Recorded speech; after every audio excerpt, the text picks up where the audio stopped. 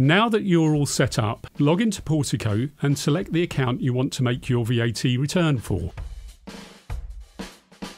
Click on the Making Tax Digital tile and then the VAT Return tile.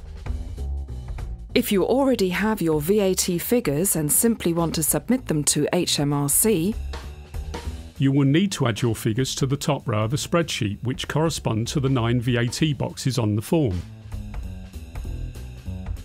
The spreadsheet needs to be saved as a CSV, delimited file. You will need to upload this file when using bridging mode.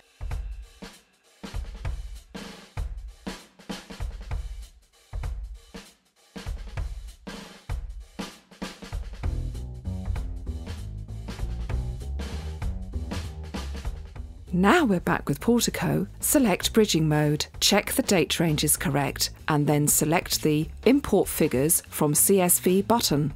This opens the Import Figures file upload box. Click on the Choose a CSV file button and select the file that you have added your figures to and select the Open button.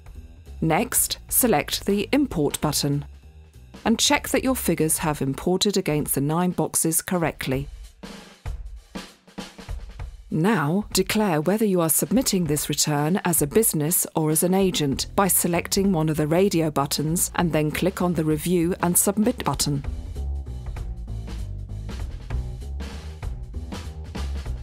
Now, do a final check of your figures. This is important as once they're submitted, you will need to contact HMRC directly to make any amendments. If they look correct, click on the Submit button to submit your VAT return.